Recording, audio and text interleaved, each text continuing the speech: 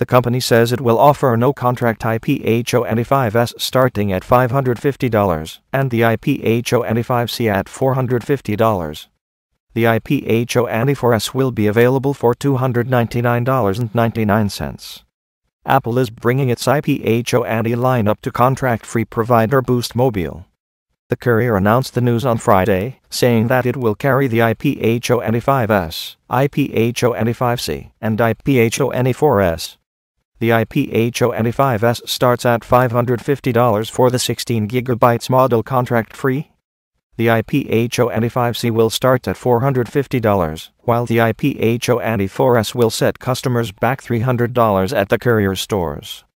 Boost Mobile is by no means the first prepaid carrier to offer the iPhone 5S.